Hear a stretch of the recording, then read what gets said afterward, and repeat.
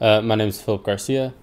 I was born in Canada and I grew up in Portugal for 15 years. And then I've been here for the last 4 to 5 years. And I'm a singer-songwriter. I make music. I've been spending my time writing songs about you, and I line every night. So I make pop-based music, although pop music nowadays is very varied. It's so my influences are like R&B, soul, rock, a little bit of everything, yeah. And I've been doing that for the last 4 to 5 years, like intensely. But before that, I was on and off when I was a kid playing guitar. I started playing again because I was on and off when I was younger. I started playing seriously when I arrived here because I had a moment of being a little alone, and I had a lonely period, and music felt like the only calling that healed that. So I just picked it up then, and I never stopped. Yeah, at the moment I just live with my mom. It's been like that for the last 4 years. My dad lives in Portugal, and my brother's actually in Singapore right now, working as a personal trainer, fitness, strength and conditioning kind of guy. So I played soccer or football, European football, when I was younger a lot, and I was quite good at it, and I could have made a career out of it. But then it came a certain point where I felt like I was more of a creative person, so I ended up skateboarding, skimboarding, and then on the creative end, I started painting and drawing a lot for like 3 years. I was intense about it. And whenever I get into something, I get into something very passionately, and it's all I ever want to do. So drawing was the last thing I did before I moved here. And when I moved here, I had a lonely period, and music felt like it was the only thing that really could make me feel good. And art wasn't doing it for me, so I just went full into music because it was clear that that was what worked. Writing songs, more specifically. I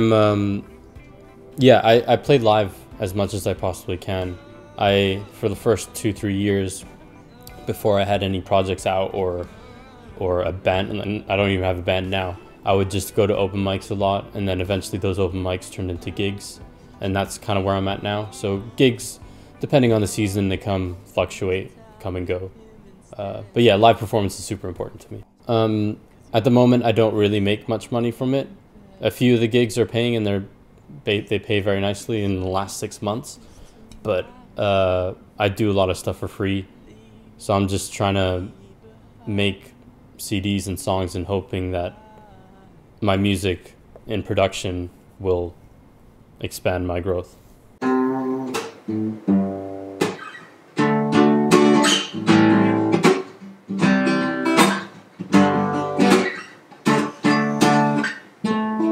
I think early days I was trying to convince people that I wanted to do this because I didn't quite believe in it, but now I really feel like I know I'm gonna do it, and I don't really talk about it to people anymore. If they ask me, I'll tell them where I'm gonna be and what I want to do, but yeah, there's no point. I think I was partially born, like this is like nature versus nurture. I think I was partially born with this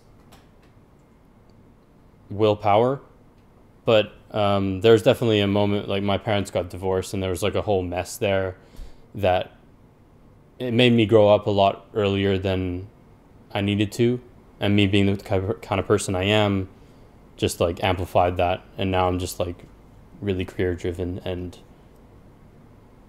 yeah.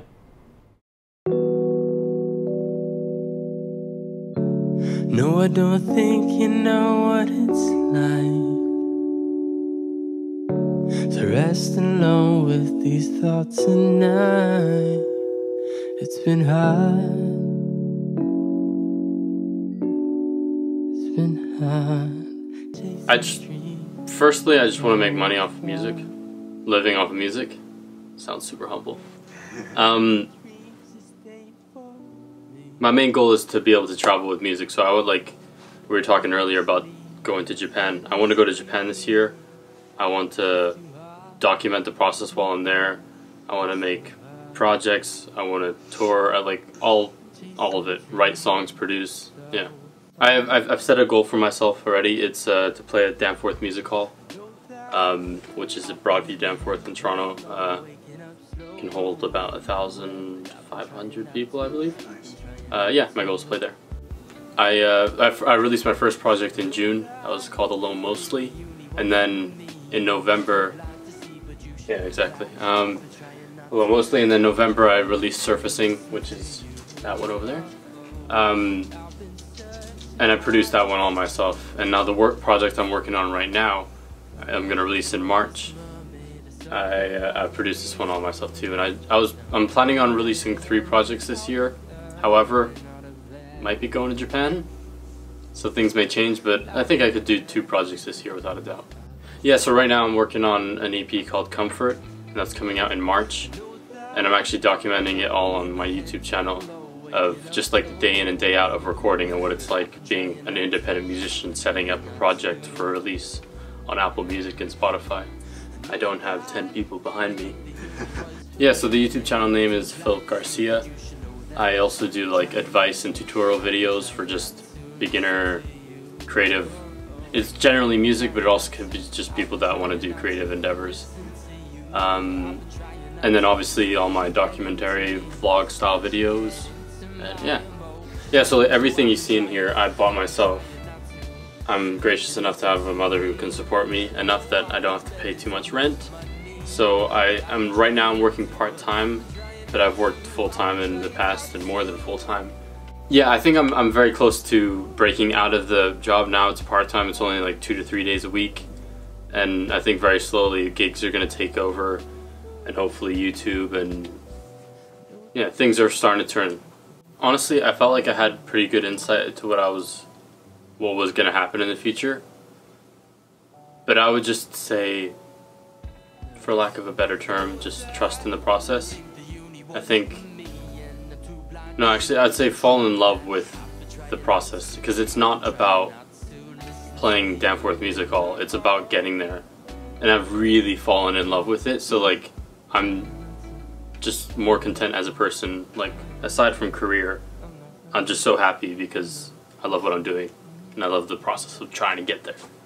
I think anything worthwhile having is not gonna be easy to obtain, and you just gotta, before you start anything, before you climb that mountain, you gotta realize it's gonna be a mountain and very few people get to do this. So you gotta, like, when you stumble along your way, it's natural. And you hear success stories of, for me, Ed Sheeran, you hear all his success stories and how he struggled for a very long time. It's all a part of the journey. So when you play a show and no one cares, or I still play shows and people don't care, it doesn't faze me because I know it's part of the process and I believe in myself. If you don't believe in yourself, then just start believing in yourself. Alright, so my name is Philip Garcia. You just watched a mini documentary about me, or a little video about me. You can follow me on YouTube, Instagram, Philip Garcia. You can easily find me, 1L, Philip Garcia. Just come with me with this journey, because I'm going to get there, so you can watch. Cut, that's it, you killed it, done. Beep, beep, beep, beep. Thinking of a different space, maybe where the trees live far away, and wishing I could manifest this decision.